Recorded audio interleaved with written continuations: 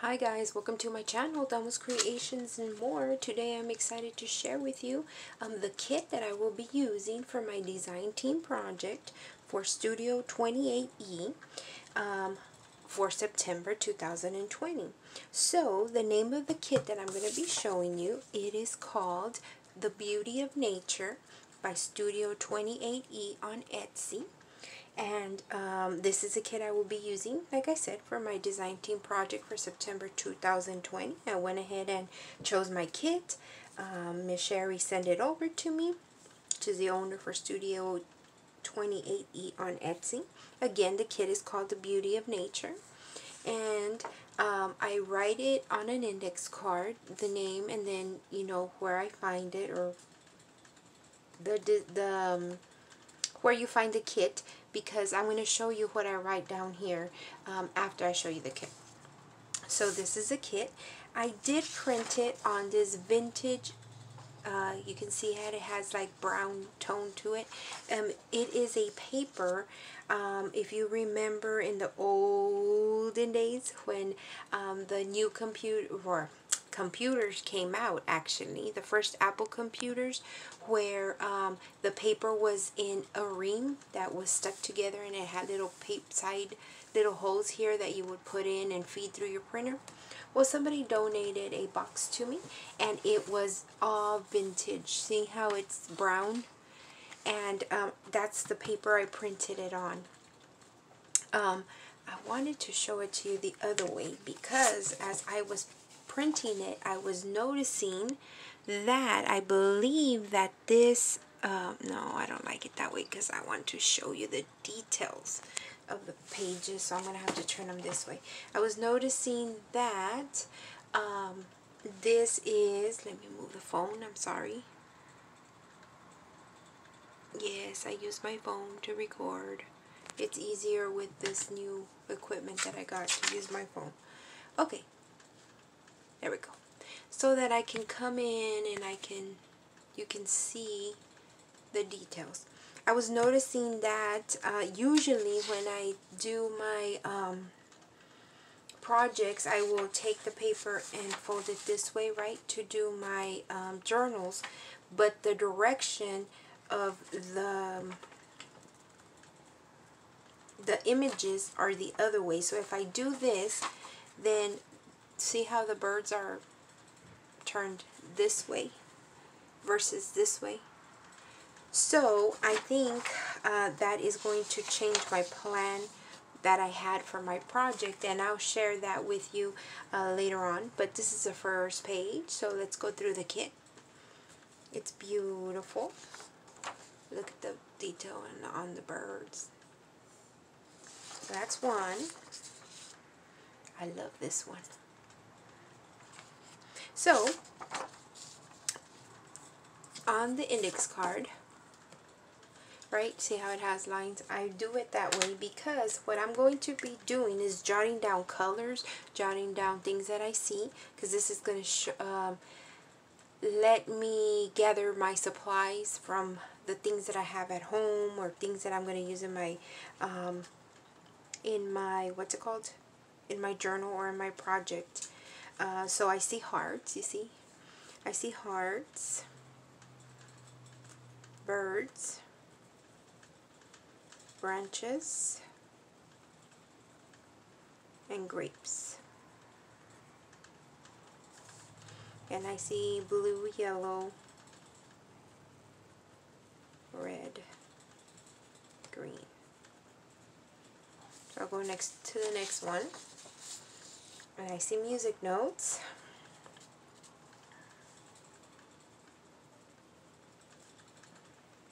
And if you see the background, I see script, and I see ledger. Ledger paper is these columns right here. Numbers. We already got the birds, we got the colors. Oh, I see pink here. And look at the list I have, and it's just the first 2 pages. So, oh, look at the background. It's like a lacy background.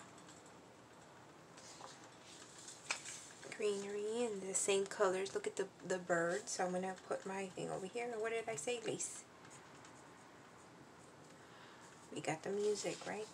Yeah, music notes. And then this one just has like a crisscross pattern on it. And then I see bees. And what is this? Beehive.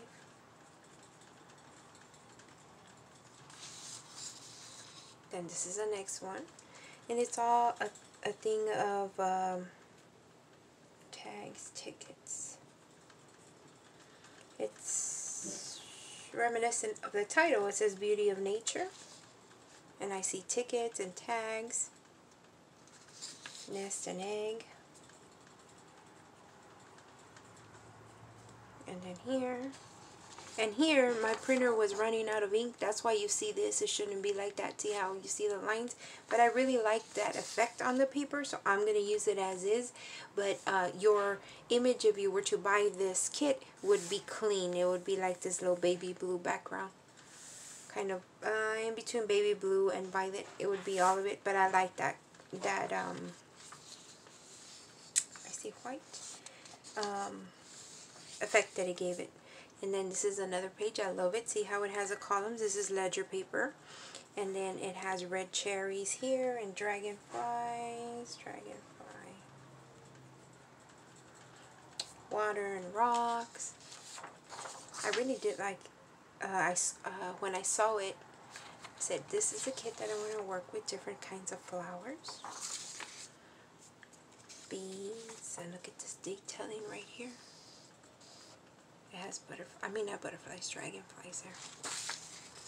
And then this is a big image of a bee. Look at that big juicy bee. And then this one. Beautiful. Look at the background. The little crisscross. That was in the other one. And then the ledger, the script, the leaves. And then look at this background right here. It has, gosh, what is that? To me, it kind of seems like a newspaper in the back. I don't know. Columns. Oh, it says something about geography. Geographical something or other. But that's the background on that one. And then look at this one. The same. It has script and the ledger and more birds. And then she took the lace, right? The birds, and then added like I think these are like wax symbols. I mean, not symbols, wax seals, I should say. Look at this one. Beautiful. Look at the birds. So what I was saying to you was that instead of folding it over this way, so it would be the 5.5 by the 8. It's going to be like a traveler's notebook. It's going to have to be folded this way so that I have this right here and this right here, the images. Unless I want to cut it in half and make too many, or make mini journals. So I have to think about that. Look at this one. It has parakeets or finches. Actually, I think they're parakeets. I'm not sure. I'm not a bird expert.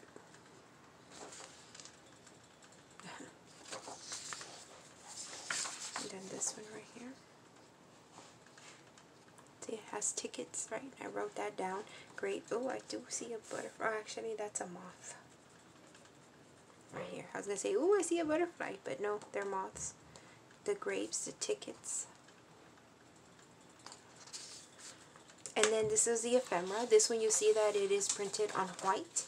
And it is printed, this one's printed on 110-pound cardstock. Because that's what I have now instead of the 65. And I printed it on the cardstock because it's thicker. And the back on this one, of course, is white because it was a white cardstock. But I will either ink it up in the back, do some stenciling, or I'll glue it. Since I see script and I see music notes, I can use some vintage music paper that I have and glue it to the back of like the tags. I can use script, ledger paper. I don't know if I have ledger paper, anything with numbers. And I'll go back to my list in a while. So I'm going to look at this. I see roses. I'm still writing. Like insects, a beehive, the tags. They're beautiful. I love this one. It's nice and long and big. And then look at this one. It's very pretty. I love the birds in this. Very pretty. And the library card. And then look at the shape of tag is different. This is a pocket. Of course, that big juicy bee. And then this one is an envelope that you can either just leave this as a label, or if you cut it out, you'll have a window envelope. And this one I printed again on that vintage paper. And then all these words that you see right here are words that you can cut out and use as decoration. So I am excited to be using this kit. Again, it is called The Beauty of Nature, and I'm going to put everything back so you can get another look.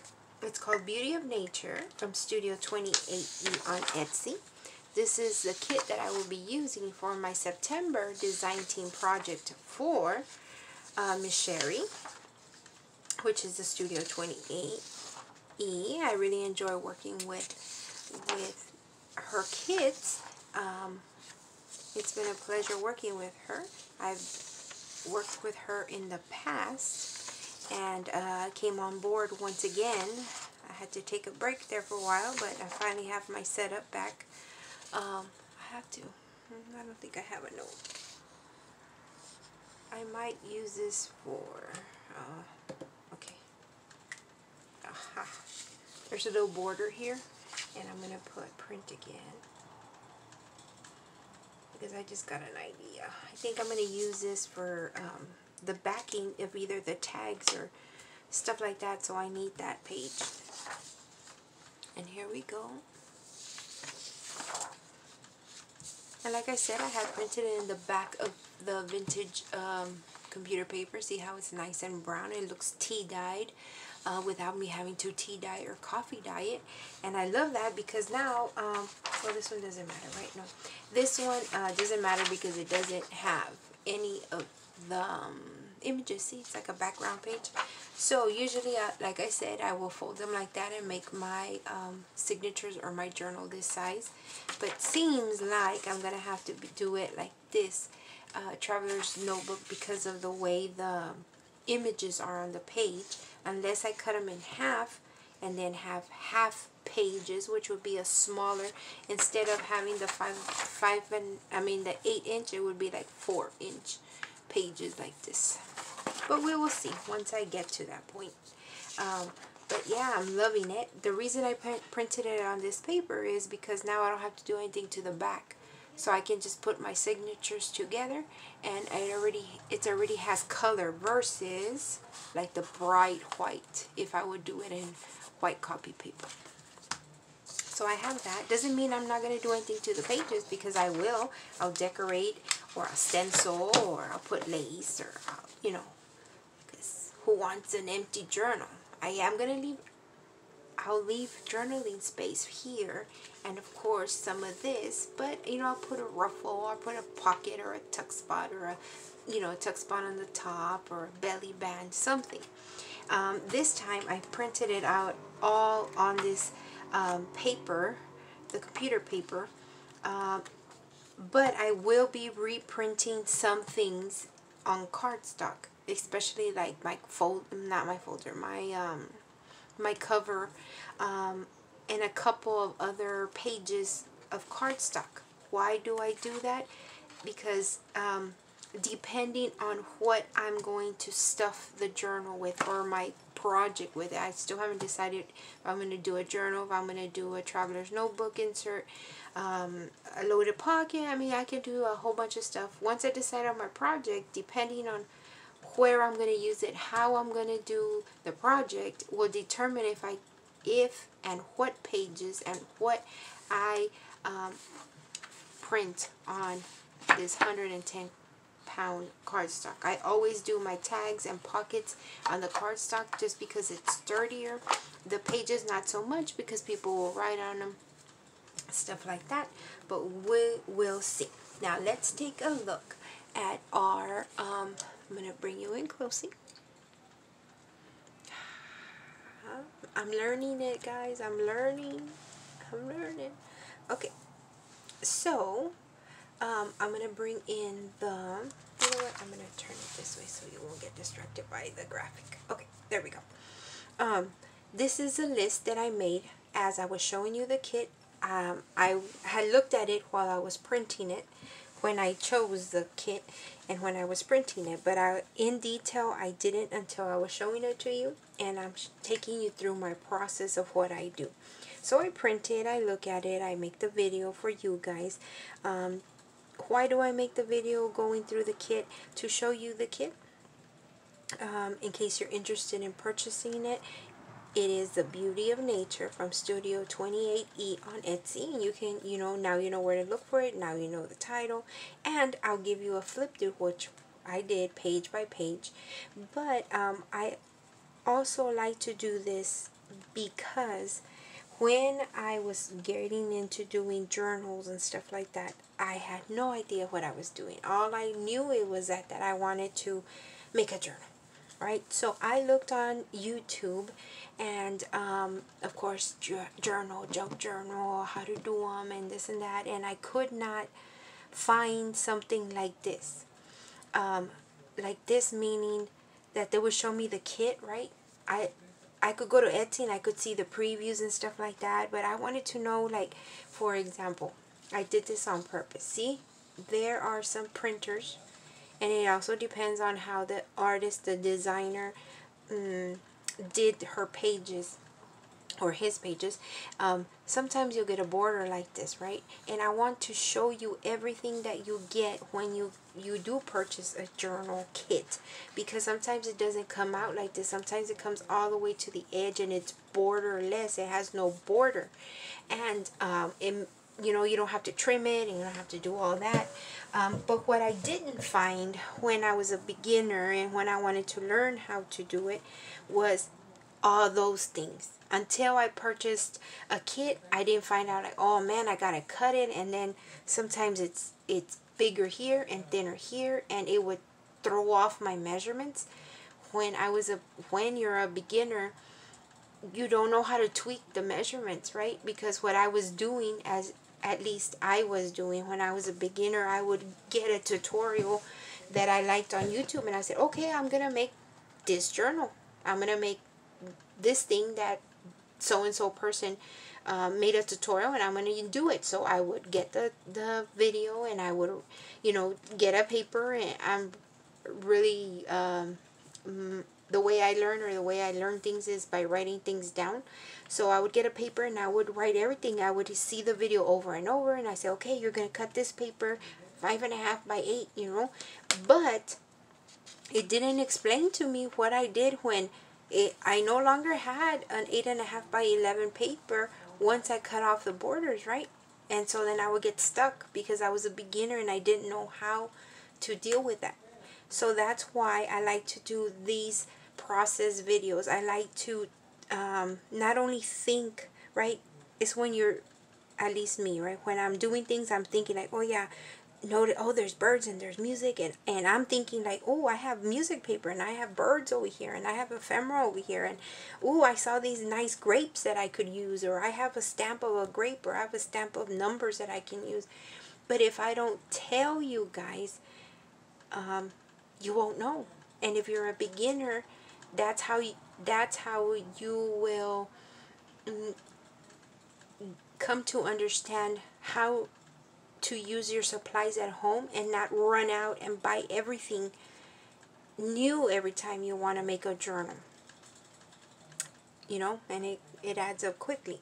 So that's why I'm walking you through the process. So as I was showing you this, I always write things down. Why?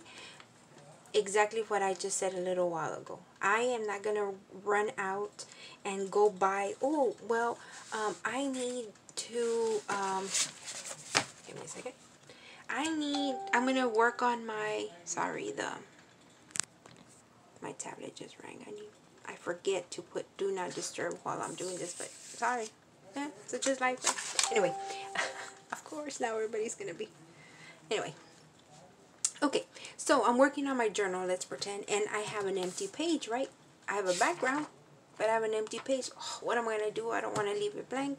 And, oh, well, there's birds, right? Oh, I don't have any bird ephemera. So there I go to Hobby Lobby, right? And I'm looking for birds. And then I go to Hobby Lobby and I go buy birds and I come back and they're orange. And look at my birds. They're not orange. They're yellow and red and black and brown and white. Now I know how to look for those things. So that's why I make my list. And I make my list because the first place that I shop, I'm going to go in for those that are motion sickness people like me. Okay. That's why I make my list, because I shop my supplies first. Everything that I have, I look. Oh, there we go. I look at home first, everything that I have. So as I was showing it to you, I pay attention. Like right here, I wrote that there's hearts. Did you pick up on that? Hearts and numbers, right? Oh, I didn't write that there's circles in here. What is this?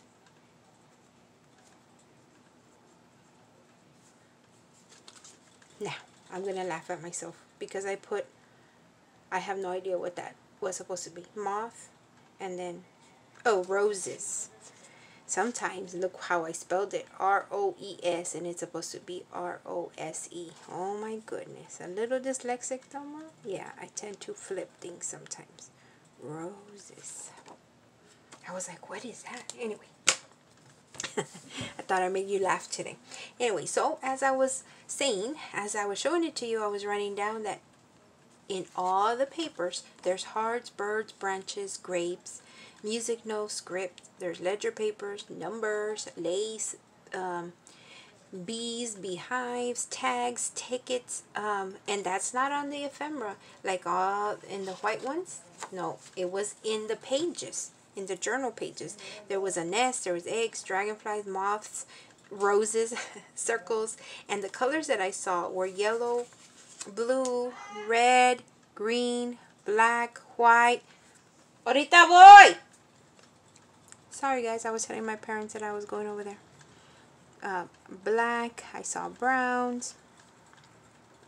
Yes, I am bilingual. Haha. So now what I'm going to do is I'm going to put together my kit. I will take either a bag, a Ziploc, a plastic container, anything, and I will pull whatever I have in my stash. So I'll look, do I have lace? Of course I have lace. What color of laces? Aha! See these colors? That's why. So I pull stuff that I have. If I have ephemera, if I have stamps, like I know I have stamps that have scripts. I think I have one that has ledger paper things, and I'll show you. Music notes. I don't have branches or birds, but I think I have a punch that has birds, and I think I have a punch that has hearts. So this helps me pull things that I have out. So that's why I make my list. So I hope that me going through the kit with you, explaining my reasoning, what I write down, why I write it down, and what I do with this information will help you. If you're interested in the kit, it's called The Beauty of Nature, Studio28e on Etsy. I hope you come along in this journey of making my design team project for September 2020 for Studio28e here on YouTube. I hope you have a great day. Thanks for stopping by my channel. Any questions? Leave it down in the description box below and I'll get back to you. Bye guys. Happy crafting.